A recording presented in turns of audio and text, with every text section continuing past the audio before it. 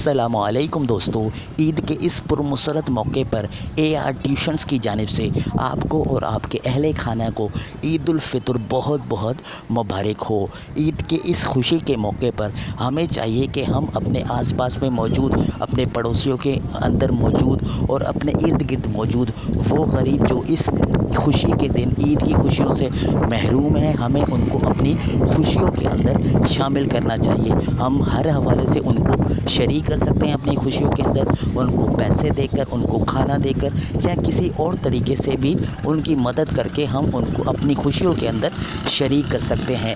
दूसरा, इस बार पाकिस्तान सादगी से ईद मना रहा है क्योंकि 2 हादसा पाकिस्तान के अंदर हो चुके हैं। एक तो कोरोना वायरस की वजह से जो पाकिस्तान के अंदर आया और उसकी वजह से तकरीबन 1000 पाकिस्तानी शहीद हो चुके हैं। वो भी दुख है हमें, अल्लाह ताला जो कोरोना वायरस की वजह से शहीद हो चुके हैं पाकिस्तानी, उनकी मग़फ़िरत फ़रमाए और उनको जन्नतुल फ़िरदौस के अंदर आला मकाम अता फ़रमाए।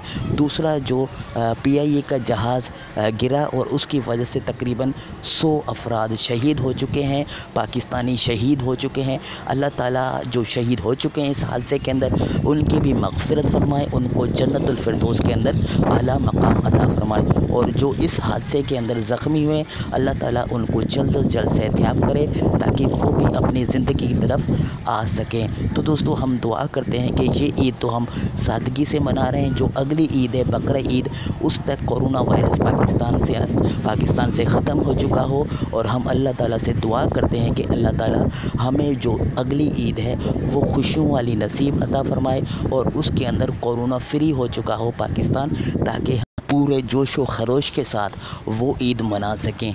आमीन सुम आमीन। आज के लिए इतना ही, मिलते हैं आपसे नेक्स्ट वीडियो के अंदर। अल्लाह हाफ़िज़ दोस्तों। पाकिस्तान ज़िंदाबाद।